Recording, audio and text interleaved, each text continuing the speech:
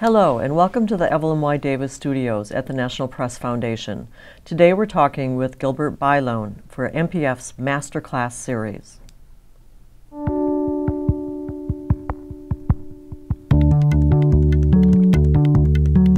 The National Press Foundation is a nonprofit dedicated to helping journalists cover complex topics with depth and accuracy.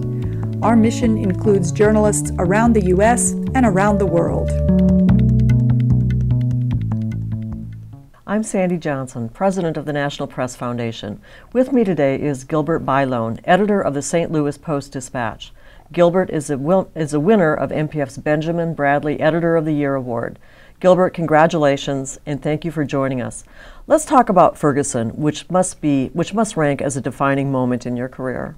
Oh, no doubt. It's been the biggest story I've ever been on, certainly in a local sense, of something that not only was a huge story at the initial time, but is continuing to be a very big story for us and will be for years to come as the area grapples with a lot of very difficult issues way beyond the actual incident last August. Mm-hmm. Your remarks last night were so compelling because you talked about the dangers and obstacles that your reporters faced in the aftermath of the police shooting of Michael Brown. Mm-hmm. Could you describe some of those again? Well, I think the two times it was most difficult for our staff was right after the shooting, and there was looting, there was some rioting, there was violence in the street, and that went on, and then the protests went on. What we found for our staff was that in the day there would be kind of quiet civil protests, but at night was when we got in Ferguson where things became very unruly or unpredictable at times, big police presence. And so it was both an issue of being among the protesters, but also the police, and being isolated from areas from each other, or potentially tear gas projectiles, or just scuffles and people running. And then after the grand jury decision in November, we had even more intense looting and rioting. It didn't last for as many days, but it was extremely intense. And the people in the field, the photographers and the reporters, experienced a lot of difficult situations, unsafe situations. They were attacked, they had equipment stolen, many were tear gassed. Some evaded some very bad situations. One was chased out of a yard from a guy who had his gun out because he thought he was a looter coming into his house. So very difficult situations. Fortunately, nobody was seriously injured, but we did have people pepper sprayed, where they got badly pepper sprayed to the point they were disabled, photographers and a reporter in particular, at a protest after the grand jury decision. So those were in the field. That was the difficulty. I think just the pace of the story for so many days, people working 14, 16-hour days overnight. The fatigue was a factor. We tried to do our best to mitigate that, but it was hard because our staff is limited and people really engaged. But we're very mindful of making sure people were rested and also were in situations that were safe. Mm-hmm. How were you able to protect the staff? Did you have special equipment already on hand for this? Did you have to buy it? We had some, but we had to buy a lot more. We didn't have tear gas masks. That was something that we bought a number of those for people. We also had some bulletproof vests. We had some hard helmets. We had other things like making sure people's phones were connected, making sure we had all the different photography ability to send photos from the field, things like that, making sure we had equipment so they had even things like a safety pack with water bottles and a basic first aid kit, all that. We did some training with a police officer who came in who said, this is what you do in case you're injured, or where to be, where to situate yourself, how to communicate with your colleagues, which was useful, and I think people really appreciated that. I felt better knowing that it was on people's mind. They weren't going to try to do something unsafe. But the volatility was there. It was unpredictable at times, where even doing the best things, you could be in a situation in your car with people surrounding your car. Situations like that fortunately were not too bad, but they were threatening to many people. Now, is this the police you're talking about, or was it members of the community? It was both. The police, well, there were a number of people who, not so much with the Post-Dispatch, who were arrested and detained. There were some TV crews that were tear gassed with projectiles that seemed to be directed at them, or if they weren't, it was right at them. So we had those situations, but I think by and large it was the protest because at night it was very unpredictable. It wasn't just people marching and holding signs and with bullhorns. That was easier to cover for us because that was predictable. But at night we couldn't tell who was coming in. There was a lot of people milling in and out. So, and some were protesters, other people may have just been people who were taking advantage of the situation to be out there, and that's where the looters were, because we believe that many of the protesters, the actual protest organizers, weren't doing that. from what we can tell. But some of the other people, and that was the unpredictability for us, is who was in the crowd. And also with the police, they couldn't tell. We had so many people live streaming with their phones and cameras, who's legitimate media, the news media, who may be somebody on their own, who may be working for an organization. So they began to think that anybody with a camera was a potential threat. We wore badges and we did other things. And they began to know our people out in the field. So night after night, they would know people like Robert Cohen, David Carson, some of our photographers became very well known to the police there. And so that helped them evade some situations. The newsroom must have been chaotic. I mean, it was such a fast-paced story. It broke from many different vantage points over the first months. How did you deal with that in terms of getting information out to your readership? Well, it was a challenge for us to internally communicate, with particularly the people in the field when things got crazy. Twitter was a big part of being able to. We also communicated by text. We had phone calls. But sometimes somebody might not be in communication for 10 or 15 minutes when things were pretty dicey. We would get concerned and we would check in on Twitter, send us a text, let us know you're okay. So communication internally was a challenge when things were very unpredictable and a lot of people running around. During the day it was a little bit easier, but again the fatigue problem became a factor. People would work till midnight, 1, 2 in the morning, and then often be building a photo gallery or writing stories for online. So throughout this whole pace, we're on our website, we're tweeting, we're putting things up on social media, we're writing for our website, people are blogging. So we had reporters tweeting photos, we had photographers reporting stories. So it was a little bit chaotic, but I think about it now, we did a very good job communicating, but it was a challenge at times. Different editors and different reporters, many of us who weren't in the field were either in the office or at home communicating, watching the social media, looking at our website to make sure, one, that people were safe, and two, we needed to know if we needed to do any other changes, get more people out in the field. So at those times, now it's more of a story where there are protests, they're more confined and they're more predictable, and we know there's a time limit more. They don't go on all night. So, but at the time when the National Guard was out there, we had many police, the county SWAT teams and others, that was probably the most difficult time for us to communicate. In a 24/7 world, you still have to produce a newspaper. You've got to communicate all day long, and then at the end of the day, you have to produce a newspaper. How did you deal with that in the newsroom in terms of organizing your thoughts and deciding what was going on the website, which was probably everything, I guess, right, versus what was going to go into your printed product in the morning? Well, that was one of the biggest challenges for our editors because there was so much information and we were constantly writing through stories. And then what you're going to do for the print edition will be usually some kind of a boiling down or a reassessment of what we have and try to update as much as we can. Whereas when we're online, we're just putting up whatever we can at the moment. We would note that this was updated at 12:15, this was updated at 12:45.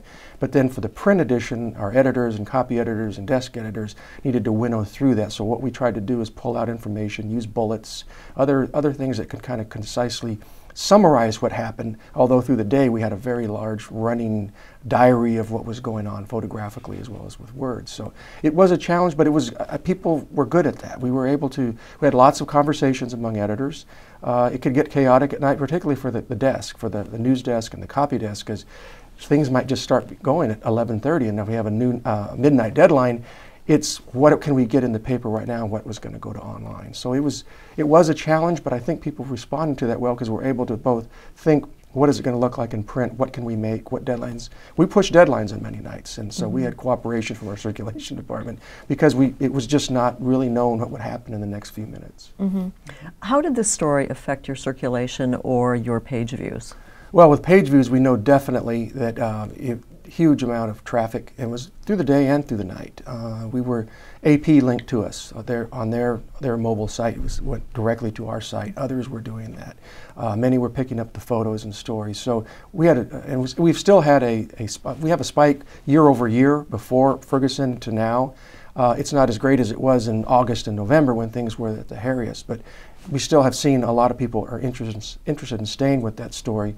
Circulation-wise, single copy, when we knew that grand jury was coming down and we knew there were other days it'd be Sunday, sometimes we'd up the run for single copy. That is probably less of a factor now, but there's still a lot of interest in the print edition because that's where we do a lot of our investigative work. You had a bird's eye view of the Ferguson story. When the national media swooped in, were you surprised at their depiction of it? I think probably when things were at the most volatile, the most violent, and most unpredictable, that was when I thought sometimes I don't think it was intentional, but when you saw 4 or 5 blocks of an area where people were protesting and there would be some either looting or violence or police presence, the very militarized police presence. It was a very small area, but on TV, across the board, when you have cable anchors who are filling lots of time, which many did, it begins to look like a war zone. And it wasn't a war zone, but it was a dangerous situation. And I think that sometimes people, what we heard from others outside the St. Louis area, some of whom were St. Louis natives, that their hometown was burning and this was, this was mayhem that was going to be uncontrolled, but it wasn't that bad. I do think a lot of the national media did do and are still doing a good job doing the story. I think they've come back and looked at things like municipal courts and policing and cameras and the Civilian Review Board and other things that we've been covering locally intensely. They're doing a good job with that. I think the main thing was when things were really violent and the looting was at its worst, it made a very bad image for the area, which of course it was reality, but it wasn't, St. Louis wasn't burning to the ground and it wasn't chaos that threatened everything. People in Ferguson, people in Delwood, yes, they've suffered and we've written a lot about that. It is indeed a problem today because those businesses have been burned down. There are people still afraid to go in that area, even people who are familiar with it, still the businesses are trying to rebuild. So I think they largely in the national media did a good job. There were a few bits of misinformation that went out that was just flat wrong, like the police chief resigning, he didn't. The fact that Darren Wilson did not suffer an orbital fracture to his face in the melee with Michael Brown, that was reported and picked up. Social media was worse at that, but there were a few news organizations that picked up on that. So I wouldn't say that was the bulk of them, but we did have to be very mindful of what we were reporting and how we were verifying that. Mm-hmm. How do you keep your staff motivated when a story goes on and on and on? There's a fatigue factor, and there's also complacency, like, oh, more looting, more riots. How did you try to keep them, keep morale up in the newsroom? I think the motivation was always high. People just locked in. They knew how significant this story was from the beginning. That was not the problem. It was, in fact, and sometimes demotivating people to say, you need to get some rest. We need you for the long term. We don't know how long the protests are going to go. You've worked 16 hours, get some sleep, take a day off, those kinds of things. For the editors, we did have to be mindful of, is it, oh, here's just another protest, or here's, keeping that, in some kind of scope. But we had to be present. Now, what you write and how much credence you give to that and how much airtime or you put on that is something we have to judge. Is this newsy? And we're still in that mode now because there are protests every day somewhere. There are rallies, there's press conferences, there's various events, there's legislative meetings, city council meetings, county meetings. So we're still trying to weigh what is news. Just the fact that 5 people stand up in a meeting and shout out at something, is that what it was before? Probably not. We try to look for that impact and put it in some context. But we're still in it for a long haul, and those are going to be the more in-depth stories. And as we try to chart change over time, that's a challenge. But it's also something that we have a lot of efforts that we're doing from government records and other investigative work that we're trying to see this from a long lens. And it's hard when you're under the microscope and you're expected, I got to be live on Twitter, I got to be live on the social media, our paper has to be fresh and have original content. By the way, what's the long lens? And that is a challenge for a paper of our size. Let's talk about context for a minute. In addition to the running breaking story, which was running your staff ragged, you produced some really excellent content about education, about poverty, about unemployment in that community. Could you talk about trying to juggle, the breaking news versus the enterprise? I think that was one of the hard things for our editors to do. Is we needed to do both, and it was not just the editors; it was the staff trying to ally the people to say who's going to be pulled off, who has the best knowledge of this. But we were asking a lot of big questions, and we continue to do that because there's many underlying issues that came out from this. It was not just policing; it was not just Ferguson. It's region-wide, in many cases nationwide. So it became, and still is, what are those questions we should be asking? We ask ourselves. Sometimes it could be from readers. Many times it's from the reporters out in the field who will notice things or see things, and they've been there enough that they can see over 6 months how things may be changing or some issues. So it is something that we have to we say walk and chew gum. It is true because it's hard, and we have a limited staff. I wish we had more people who do full-time investigation. We don't have as many as we'd like, but we have some very, very good ones. So we're using, also the other thing is we're using people outside whatever their quote beat or expertise is, and they've done outstanding jobs. Higher education reporter, religion reporters, people who, transportation reporter was out in the field. I mean, our City Hall reporter was in Ferguson. He covers St. Louis City Hall. So what we did is we drafted everybody, and everybody seemed very eager to get involved, would volunteer. We had people come in on their days off and say, what do you need me to do? I can rewrite, I can work the web, I can be in the field. And so motivation wasn't a problem. It's, I think, thinking of those really keen ideas and trying to really dig in many, many places. And it's still going to be a long-term challenge for us, but we know that for this story, it has much bigger legs than just simply the event in the last 6 months. Mm-hmm. Can we talk a little bit about lessons learned? Are there things about Ferguson that you have definitely learned as an editor that you think you can apply to breaking news coverage down the road? Sure. Well, I think one thing, it's really validated our role in the community. That I don't need to convey this to the staff. They know that they're relevant. They know that they're making an impact. Whether it's a story, a photo, editorial, a package, an investigative piece that breaks some new ground, they see the vitality of what we're doing. That's great, because sometimes when you don't have a story to rally around, there can be, what are we doing? There's uncertainty in our business, all those things. I'm not saying that's gone away, but it's not the focal point right now. It's the journalism. I also think a lesson we learned is just how we have to be in real time. That we are the biggest provider. We have the biggest newsroom. TV can do a lot of things. Other outside media can come in. There are other media in town who can do things, but we have the ability to do original work, and we need to look at it that way. We need to be fast, but we also need to be smart. And finally, I'd say that that many people in the community now look at us in a different way. Even some of our harshest critics, we still have them. They're not gone. But the idea that they realize when they see the whole span of work that we're doing and what we're trying to do, even if they disagree with an editorial, how we played a story, it's toned down some. Initially, it was very, very divisive. I think there's still a lot of raw emotion. But they also see that over time, the span of stories that we're doing, that we really are trying to take a role in the community to bring issues to the forefront so the community can deal with them. Mm-hmm. Have you yourself done outreach to the community? I mean, has there been a give and take with community leaders? Oh yeah, I mean, I've done that a lot before. It's become more intense. Fortunately, I knew many of the players, and so did our staff. I knew the Ferguson mayor from various other. I knew I knew the chief. We knew the county executive. We knew the mayor. We know the police chief in St. Louis. So, and then from there, the community itself, I get out quite a bit, and so it was good feedback. And what I've heard almost to the person, particularly people who are the business leaders and the civic leaders and the political leaders, is respect for the newspaper, that we need you here, and that's good to hear. Now, they might not like some of the stories you do that can put them on the spot, like the governor, but he does appreciate the role we're playing, and he knows that he and others know, the mayor and others have been very complimentary, that the role of a community-based newspaper, regional-based newspaper is really important for stories like this, because we're able to do stories that you can't do in 140 words or can't do in a 2-minute TV piece. They have much more complexity, and when we're doing those stories, and sometimes a national paper will come in and do it, but it feels a little bit different because it's not home. We're in the backyard, and we can devote a lot of time and space and expertise to those. Mm-hmm. Well, a spectacular story, and your passion about the work that your staff has done really shines through.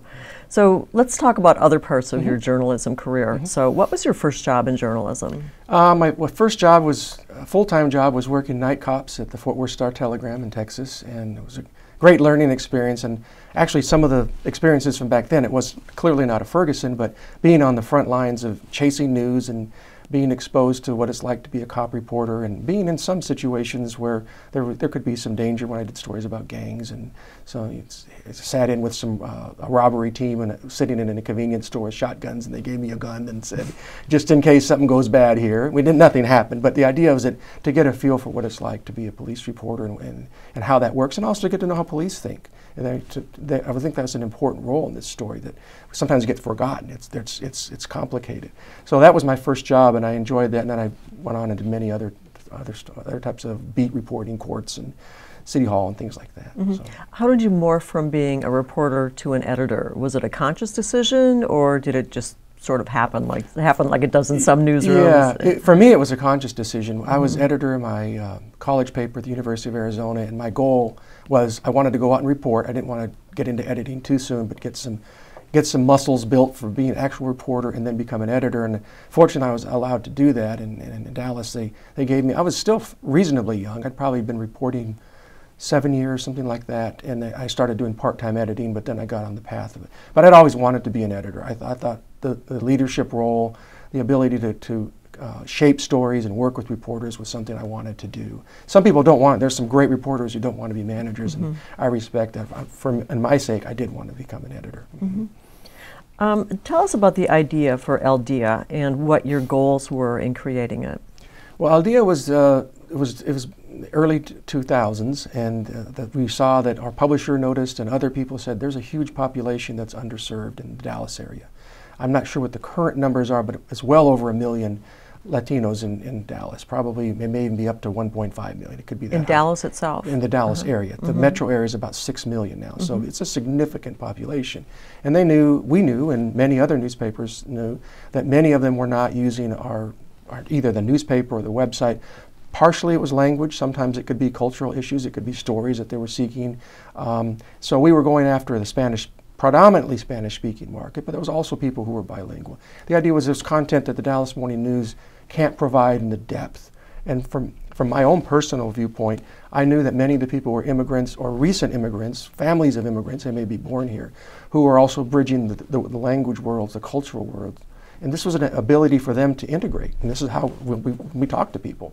You know, this is how you get your kids in school. This is how you get your kids immunized. This is how you become citizens, how you vote. And all these things that we take for granted, but if you're an immigrant from anywhere coming to this country, trying to negotiate some Byzantine government situations and what to do when they want to do PTA and all those things that may not be necessarily familiar to you, that's what we tried to do. And it became very beneficial for many people. It was also fun and interesting, things like sports and entertainment, but the core of what a lot of us were doing was trying to make sure that people felt like they had the services and the goods, and also that the contributions they were making would be recognized.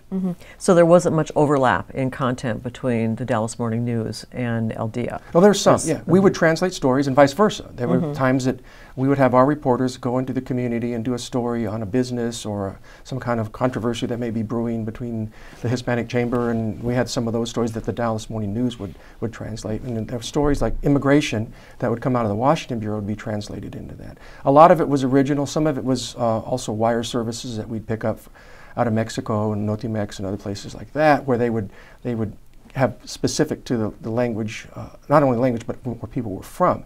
That was what the Dallas Morning News couldn't do. If you're from another country, we have limited space, just as certainly we do in St. Louis. You're not going to be able to keep up to the level you can with a Spanish language newspaper. Well, there continue to be many Latino immigrants coming into the country. What is the media doing today at large that is filling that gap for them, that information gap? Well, one, Latinos are very social media savvy. They're huge users of Twitter, Facebook, Instagram, and all that. So media are finding that out, that this is one way to reach it.